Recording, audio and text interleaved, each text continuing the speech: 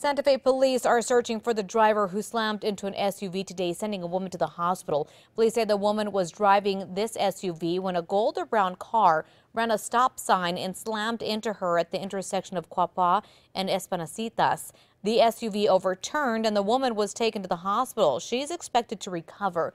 Now police are looking for the driver of the other car, who's believed to be a man. Witnesses told police the bumper of that car was dragging on the road as it sped away.